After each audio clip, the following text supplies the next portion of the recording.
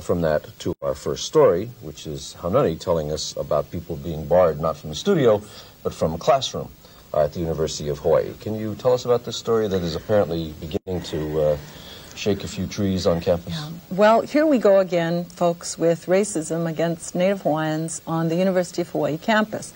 This story involves two Hawaiian women who were evicted from class by 3 security guards on order of a geography instructor whose name is Moshe Rappaport. Please remember that name so that you students out there can avoid his classes.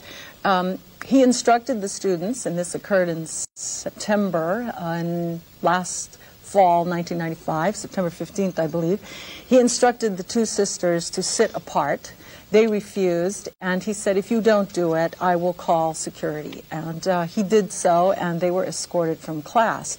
Now, the precipitating events leading up to this eviction were that the students challenged him on his falsification of Hawaiian history.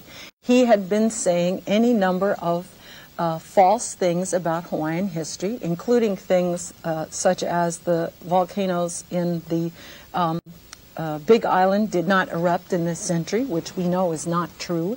And of course, one of the sisters, Melinda Sonoda, had corrected him. He made other statements regarding Hawaiian infanticide in the summer session when she had taken his class, and they had argued about that. And so the sisters were raising questions and challenging him. Now, what's important, I think, for lots of people regarding this case is, let's look at the demographics of the University of Hawaiʻi. Over 3/4 of the faculty are white, predominantly white men.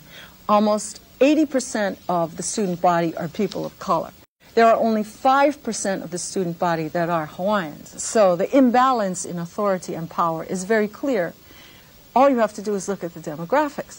The other thing is, we have someone who is entirely unschooled in Hawaiian history, making statements completely out of ignorance about Hawaiian culture, about Hawaiian history, in a geography class. The first summer class was the geography of Hawaii. The second class was physical geography. Now, geography is supposed to deal with things like topography and climate systems. And so there are questions about the inappropriateness of his comments. But I think what's really crucial here is that the sisters were not allowed what I would call a constitutional right, which is freedom of association, that is the right to sit together. And they were not allowed to argue their point of view, even when he admitted in the first case about the volcanoes erupting. They were not allowed to do that without his harassing of them. And finally, they were humiliated by his calling of the security guards to escort them from class. Now, it's important for people to know that one of the sisters was 8 months pregnant at the time. When they were both escorted from class, they were crying. They were taken to the Center for Hawaiian Studies because they are both Hawaiian Studies majors. One of them, immediately, the pregnant sister, experienced pains. She had to go to the doctor. The other one had to be sort of comforted in our office for a long period of time. The guards who evicted them said, "What did you guys do?" And they said, "Nothing. We didn't do anything. We were just sitting together. He ordered us not to sit together, and then you came and told us to leave class." So we're alleging that he did this because he is a racist. The students filed a racism grievance with the administration. It's important, I think, for people to understand that we thought, and the sisters gave us the best evidence, that this was racist because of the way he was treating them in class. I mean, other people had raised questions in class that were not Hawaiian, and he didn't evict them. So the grievance was filed by the sisters, and at the first stage, the grievance was denied. In other words, the hearing officer, who was Tom Bopp, who made the decision, who was another white man, by the way, at the University of Hawaiʻi, decided that there was no racism there, that in fact the students didn't themselves believe it was racist who were in the class. But it's crucial to understand that Tom Bopp made this decision based on a survey of the students in the class. The survey was conducted by the geography department. It was kept by the chair of the department, Lyndon Wester, and then a few days later transmitted to Tom Bopp. These are all white men, right? The survey was included in the packet that the students got for what was involved in the decision making, and the survey said that the sisters argued that this was racist. Moshe Rappaport said it was not. What do you think? Is this racist?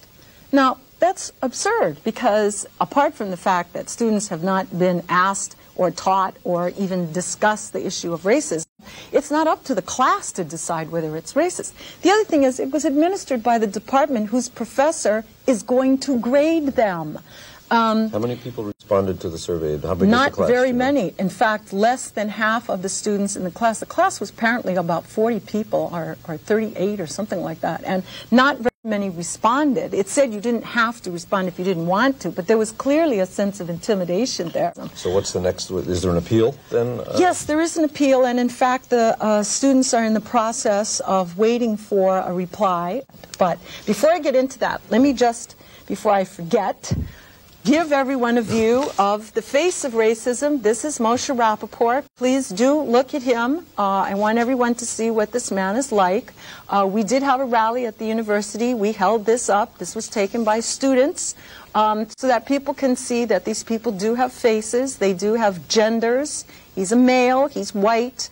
Notice he's smiling. I suppose he's very happy about this. And at the rally, we also led the students to this photograph who came to the rally so they could see what this man looked like.